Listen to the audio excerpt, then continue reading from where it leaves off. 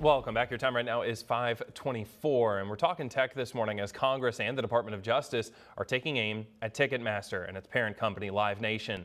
Lawmakers issued a subpoena for documents related to ticket pricing, fees, and resales in the wake of criticism over their current business practices. Separately, the Wall Street Journal reports that the Justice Department is investigating to see if Live Nation used any anti-competitive practices. That investigation gained attention a year ago during the Taylor Swift pre-sale debacle. Ticketmaster is rife with chronic anti-competitive predatory practices, skyrocketing prices, shrinking access to concerts, suppression of any kind of competition or resistance. Now, this isn't the end of the ticket service's legal troubles, as a number of fans are also taking it to court over the Eras Tour issues.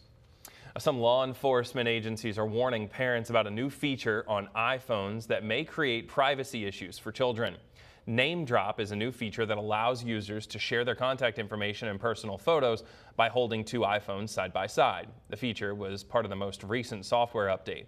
Police are recommending parents turn the Name Drop feature off on their children's iPhones. They say that it can give anyone easy access to personal information. Parents can disable the new feature by going to the phone's settings.